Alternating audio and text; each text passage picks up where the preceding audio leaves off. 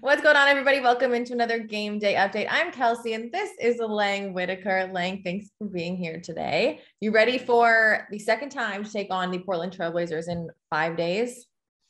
Yeah, it almost feels like we're in the middle of like a playoff series or something, right? Like we can't get rid of the Trailblazers that easily. Yeah, and so the Grizzlies came out on top 5 days ago, I guess, 113 to 103. It was a big second half comeback.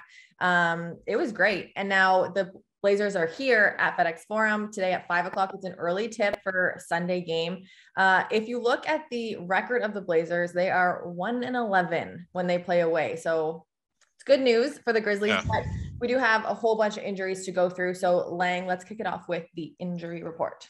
Yeah. So the latest I've got is out. Continue to be Santi Aldama with calf soreness, Brandon Clark right knee soreness, Sam Merrill left ankle sprain.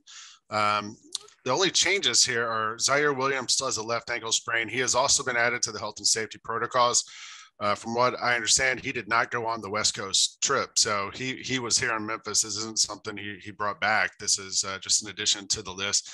And the other change is John Morant still listed out with a left knee sprain, but he is off the health and safety protocol list. So it seems like Ja is one step closer to being back out there on the court.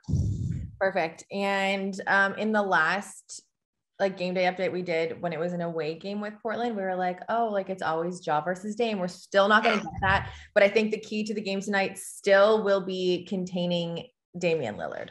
Yeah. I mean, that was when the Blazers made their run in the second half of that game 5 days ago, was when Dame kind of got hot in the third quarter. The Grizzlies, I think, had a 17-point lead in the first half, and the Blazers eventually got it to a 10-point lead in the third quarter. And then the fourth quarter, the Grizzlies scored 33 points and really kind of turned it on. And this is a Blazers team that the last week or two has had some trouble in the fourth quarters. They're still down a couple players, including CJ McCollum.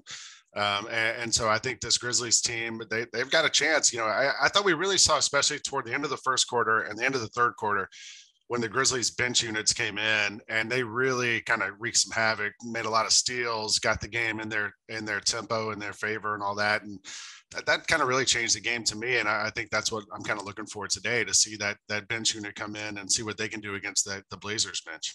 Absolutely. And the bench, we've talked about it just being so deep. Like, I don't have the stat on me right now, but they were leading in something, and I know what they were leading in. But the stat that I do have is over the last 11 games where the Grizzlies didn't have Ja, they are first in defensive rating, first in steals per game, rebounds per game, and blocks per game. The Blazers bottom third of the league in all of those. Yeah. Yeah, I mean, the Grizzlies, this is a team that, of course, the start of the year, they were dead last in defensive rating, 30th. Mm-hmm. And the last month or so, they've been number one in the league in defensive rating. And it's funny what a change that makes. I mean, we saw it in that Portland game 5 days ago when that unit, the bench guys came in, they were getting deflections, points off turnovers, all that stuff. And that's kind of when the floodgates open. And it happened twice, in the first half and the second half. So that leads me to believe it wasn't just a one-off thing. And hopefully they can kind of turn things in their favor again tonight.